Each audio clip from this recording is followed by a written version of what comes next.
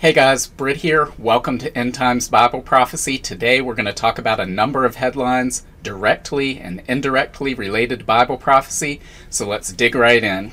The first one I want to pull up for you today, this is from Zero Hedge. It's titled, European Corn Yields Expected to Plunge Amid Worst Drought in 500 Years. It says, besides the news of record high electricity prices, a troubling new crop failure report about Europe's upcoming harvest was published Monday. The bloc's monitoring agricultural resources forecasted corn yields could drop by nearly a fifth due to a devastating drought, according to Bloomberg. And we went over some of that last week in a video. Goes on, they talk about some of the hunger stones that we've talked about previously, so I want to skip over that and get to this. It says the plunge in corn output could result in further food inflation. It will boost feed costs for livestock herds, adding to even more woes for farmers who are plagued with elevated diesel and fertilizer prices. And I would add, and government policies on top of it, because we've seen what's going on in the Netherlands, Canada, a whole bunch of countries within Europe on that front. Water and heat stress periods partly coincided with the sensitive flowering stage and grain filling, according to the crop monitoring report. This resulted in irreversibly lost yield potential. And here they provide a snapshot of a tweet that says, this is Europe's future. Corn that dried out before it could grow to be harvested as far as the eyes can see. So, and then they go on, they hashtag drought and this as well. And let me tell you, as we see these crop failures, because we went over this last week, we're going to see these estimates for crop production for corn, wheat, rice, soybeans be moved downward and downward and downward up until the day of the harvest. And when it turns out, when everybody knows how devastating this is for world food supply, they're going to blame this right here. And the politicians are going to use that to take away more freedom and liberty and to take greater control away from us. So be on the lookout for that. But this drought that's taking place in Europe, this goes beyond crop yields. It impacts energy as well. It's exacerbating that problem because the hydropower isn't able to be generated the way it was before. Nuclear power is not able to be generated the way it was before. We're seeing hundreds of towns in France that are without water and have to have it trucked in. And of course, trucking that in uses energy that otherwise wouldn't need to be used. So we're seeing these out of control problems in Europe. It's just terrible right now, but it's a global, this drought is a global issue, as evidenced by this next article. This is about China. It says, China's biggest lake shrinks to 25% of normal size as drought afflicts a main rice growing area. So we're seeing a theme here. First it's corn, now it's rice. With China's biggest freshwater lake reduced to just 25% of its usual size by a severe drought, work crews are digging trenches to keep water flowing to one of the country's main rice-growing regions. The dramatic decline of Poyang Lake in the landlocked southeastern province of Jiangxi had otherwise cut off irrigation channels to nearby farmlands. The crews using excavators to dig trenches only work after dark because of the extreme daytime heat. The severe heat wave is wreaking havoc across much of southern China. High temperatures have sparked mountain fires that have forced evacuations, and factories have been ordered to cut production as hydroelectric plants reduce their output amid drought conditions. The extreme heat and drought have wilted crops and shrunk rivers, disrupting cargo traffic. So we're seeing the same thing take place in China that we've been seeing take place in Europe, this massive drought. It's affecting not just crop yields, but hydroelectric power, the ability to use waterways to transport goods. So this is going to have huge economic impacts. It's going to have a huge impact on food inflation. And they mentioned rice here. We aren't getting any projections or estimates in regard to how this drought is going to impact the rice crop, but we do know that China is the world's #1 producer of rice. So if they have a huge shortfall, that's going to need to be made up somewhere else. And we already know from last week that the #1 exporter of rice in the world, and the second largest population nation in the world, India, is experiencing issues with their rice crop. And they expect that production will be down at least 8% as we go into harvest. We've seen four of the top 5 producers of rice are experiencing issues right now. So we'll keep our eyes on this. This is going to exacerbate the food crisis. And of course, this drought isn't limited to just China and Europe. It's also in the United States, as we see here from this article in Pro Farmer. Now, right now, as of yesterday, today, tomorrow, and the next day, they're going to have agricultural experts fanning out into the cornfields of the United States to do these annual crop tours. So we're going to really have a good idea at the end of this week what the corn crop in the United States is going to look like. We won't know for sure until harvest, but we'll have a much better idea than the overly optimistic USDA projections, which have just been based on farmer surveys from months ago and acreage planted versus what is the yield on that. Because we need to take into account fertilizer, pesticides, herbicides, either used or not used, irrigation, what are the impacts of the weather, all of these different factors that go into the quality of what's being grown, and if it's being grown at all. And so here are real live people going out into the fields and finding that. So we read from here, it says, Day 1 is complete. The tour made its way through Ohio, South Dakota, and the first half of Nebraska and Indiana. We have 90 scouts on the crop tour with us this year, and we can't thank them enough for all their efforts this week. Let's dive into the numbers. We'll save the good for later and talk about South Dakota corn first. Total yield average from the 71 samples pulled was 118.45 bushels per acre, which is 21.8% less than last year and 26.7% less than the 3-year average. The biggest surprise through South Dakota was just how bad the drought stress is affecting the crop potential. The stress started early in the year with a rough planting season followed by little rain in June and July. We observed many barren plants with no ears. As they go out into these fields, they're seeing what the real quality impact is of these droughts. And this isn't in the USDA numbers yet, and it's going to be coming out in those numbers in the weeks and months ahead. And people are going to wake up to the reality. The harvest this year is not going to be what they thought it would be. It just simply isn't. So as we traveled through about 60% of the corn acres in South Dakota and crop district 5, 6, and 9, the area that we have not toured seems to have a better outlook than the southeast corner. Now I'd like to know, is that because people have been there, or is it because they're going on projections that are based on what was produced last year? So I don't know the answer to that. It would be nice to know that. Observations from outside the tour area will be taken into consideration when Pro Farmer puts their analysis on the state averages on Thursday night to be released Friday afternoon. The pod counts in South Dakota are down 9% from what we observed last year and 12.6% from the 3-year average. The bean crop is hurting with burned up edges and fewer pods per node than what we normally observe. Nodes are farther apart than normal, and any remaining flowers were burned up. Most years we say a soybean crop can still be made if a rain comes, but after seeing the South Dakota crop, I'm not sure if that's the case.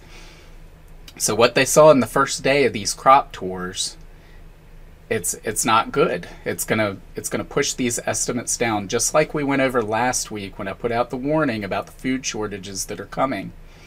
This is happening not just in the United States, it's happening everywhere in the world. There's only a handful of countries that are going to be increasing production, a handful that are of any node anyway. So the major producers of corn, wheat, and rice are collectively going to be down this year. And that's going to have huge impacts on food inflation and really famine and starvation. That's something that Jesus talked about as a sign of his coming. So prepare yourselves now. We've been over this before. Prepare yourself, your family, your neighbors, your community. Do everything you can to be in a position of strength to be able to help others when everybody wakes up to the reality of what we're dealing with, probably here in anywhere from a few weeks to a few months from now.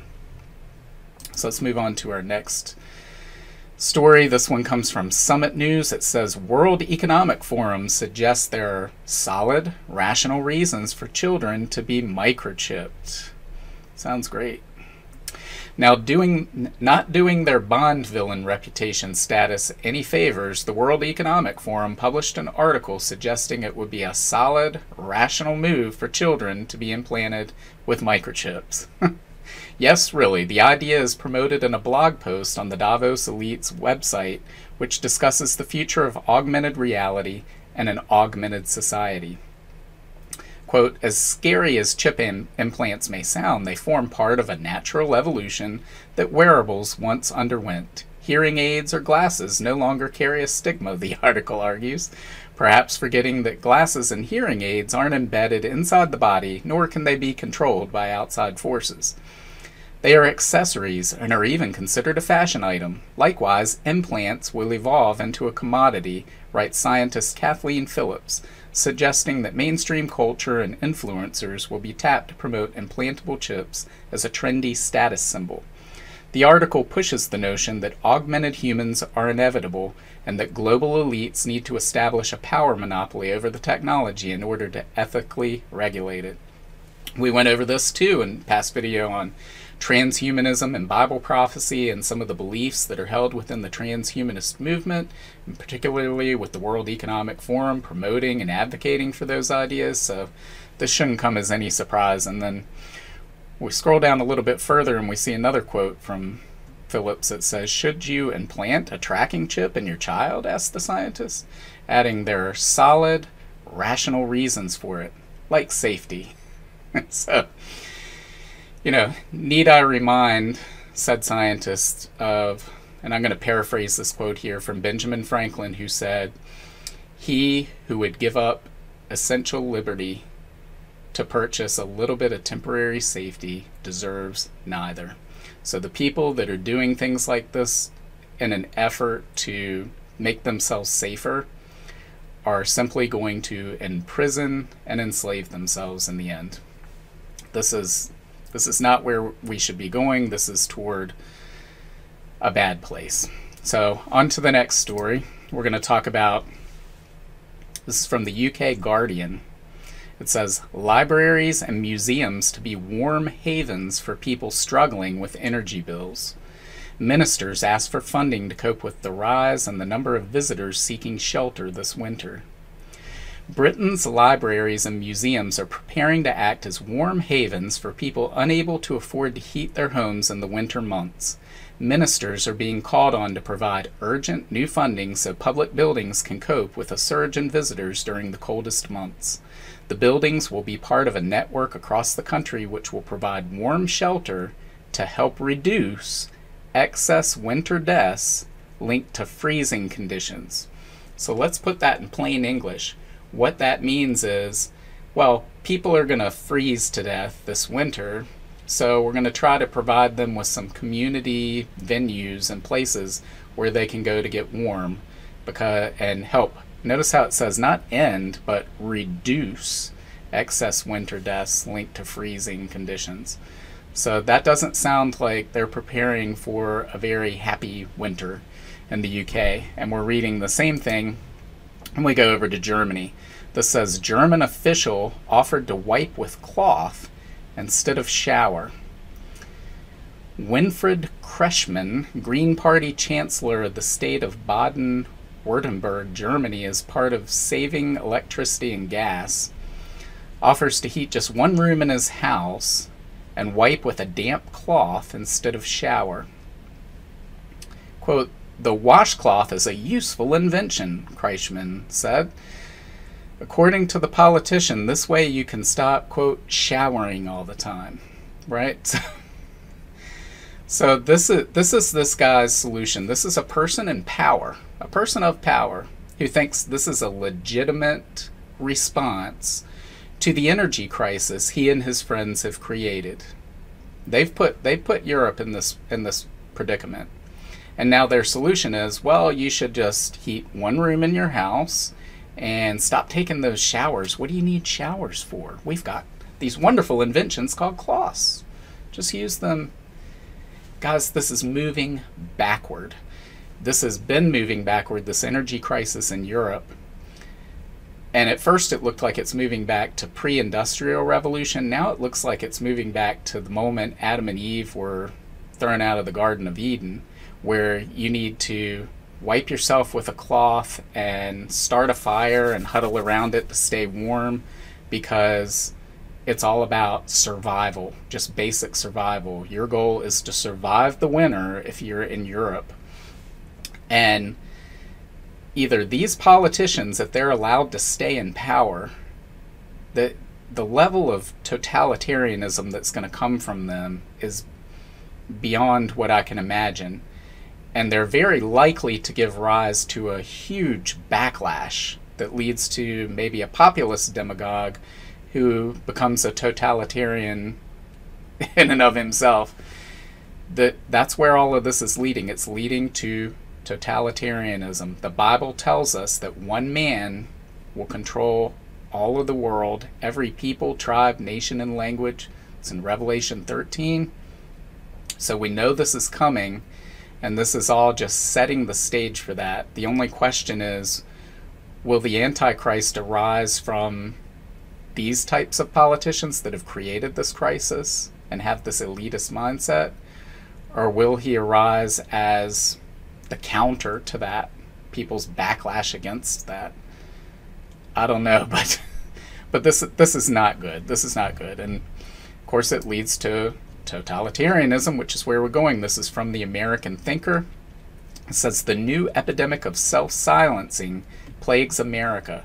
A new study by the Populist Organization revealed the obvious, that Americans are self-silencing, people saying what they think others want to hear rather than what they truly feel. And we come down here and we read, under the guise of being woke, the left is canceling dissenters and rendering them outcast, often by inventing claims of bigotry.